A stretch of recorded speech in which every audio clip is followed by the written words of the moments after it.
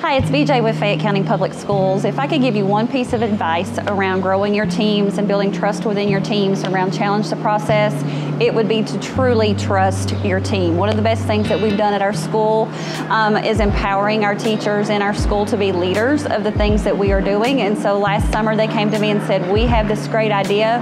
We really believe this is going to work. And I said, okay, we're going to roll with it. So I would encourage you to always trust your team, be a really good listener because they come up with the very best ideas.